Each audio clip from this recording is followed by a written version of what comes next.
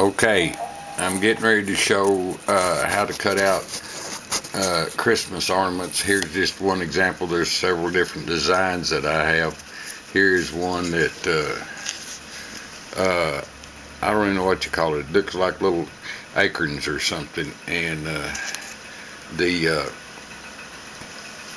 it's quite tedious and very fulfilling when you get it done. Here's what you do. I'm going to pinpoint like right here.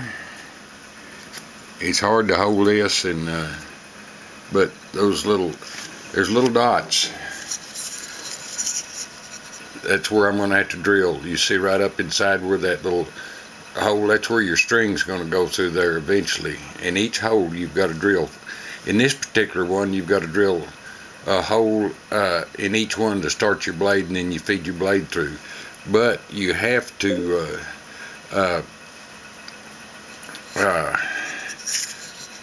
make sure you don't force your drill bit, and if you'll notice, it's got a different shape at the top, and when you get all through, that's going to be the side view. This is three-dimensional Christmas ornaments, and you can see how small it is. You'll cut out from the inside. You cut out each section. Then you'll you'll put tape over that. Make sure any pieces don't fall out, that they stay in there tight. You know, like masking tape.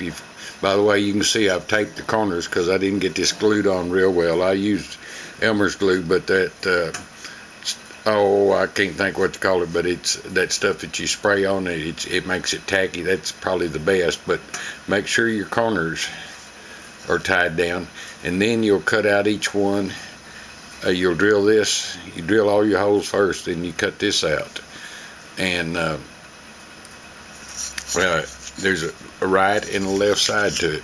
When you get all through that, right up there where my thumb is where the string goes.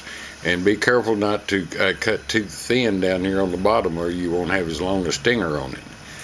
And another thing that's very important is to not force your blade, because if you do, you're going to run off, because you're sawing through something this thick with a scroll saw. And make sure you don't force it. Just let it feed, and you need a type of a small scroll saw blade that will let you turn, but yet it can handle the heat of the wood, you know, that it builds up.